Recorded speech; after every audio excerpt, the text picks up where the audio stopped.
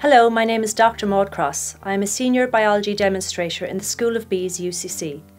This is the first in a series of interactive videos which are being developed to enhance the learning experience of first-year biological students.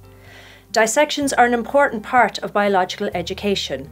Here we will outline the major external and internal features of the rainbow trout Oncorhynchus mycus. This is the rainbow trout Oncorhynchus mycus. First, we will examine the external features of the fish. Fish are covered in protective scales and are well adapted to the aquatic environment.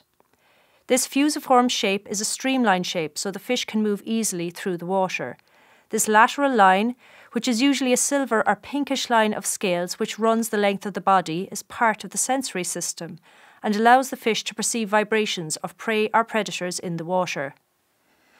There are 6 groups of fins on the rainbow trout. First on the top is the dorsal fin, the adipose fin, the caudal or tail fin, which is on the peduncle, the anal fin, and then the paired pelvic fins and pectoral fins. These paired fins allow for balance and act as hydrofoils to move within the water column. Movement of the caudal fin provides propulsion and forward movement of the fish. For the dissection, the fish is pinned to the board using awls. If you are left-handed, then the fish is in the correct position.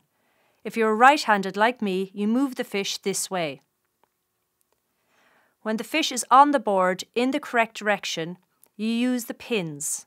You put one pin through the caudal peduncle of the fish through to the board, and you use the second awl to pin the fish by its head through the bottom of the jaw of the fish. This way the fish cannot slip while you are working on it. We will now examine the head of the rainbow trout. The eyes on either side allow for nearly 180 degrees of vision. The nares or nostrils are up here above the mouth.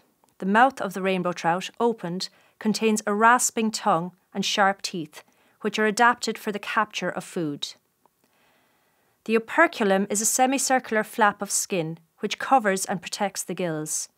Here we can see the gill arches, with gill rakers in front, which are used to sort prey items. The gill filaments and lamellae are filled with capillaries. Blood flowing through the capillaries pick up oxygen from the water. Before the dissection, make sure that the fish is pinned onto the board and it will not slip. Using a dissecting scissors, put one blade of the scissors into the cloaca or the vent and begin cutting along the body. Cut through the middle of the pelvic fins and forwards to the head. While cutting, take care to point the scissors out of the body to avoid nicking any of the internal organs. This is a gravid female fish full of eggs. Make sure that you can lift away the flesh from the side of the fish along the ventral cut. Behind the pectoral fin, cut through the muscle to the level of the lateral line, and then cut from the vent upwards as well.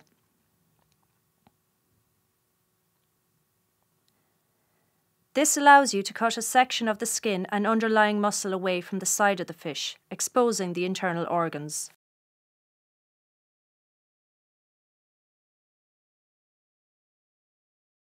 The major organs of the rainbow trout are now visible. The swimmer air bladder is located at the top of the body cavity. This balloon-like organ is used for buoyancy and to regulate the fish's elevation in water. You then deflate the air bladder using the dissecting scissors.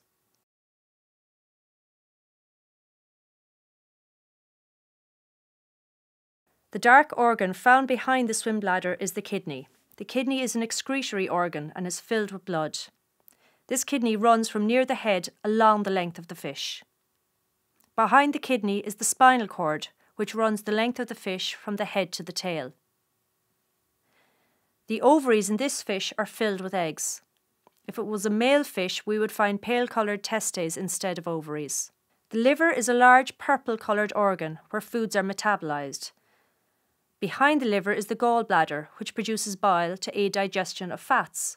The spleen is the only lymphoid organ found in bony fishes. We will now examine the digestive organs of the fish. When food is captured, it moves through the mouth to the muscular esophagus, which is located here. This is linked to the J-shaped stomach, which digests food. The stomach is connected to the intestine, where the digested food is absorbed. So food moves through the mouth, into the esophagus to the stomach, onto the intestine and excreted as waste through the anus. Another important organ in the digestive system are the gastric or pyloric cecae. These finger-like projections produce digestive juices for the stomach. To access the heart, cut along the throat of the fish towards the base of the mouth. The heart of the fish is found in the pericardial cavity near the head, separate from the main body cavity. The atrium is one of two heart chambers, with the darker ventricle located behind and the pale bulbous arteriosus at the front.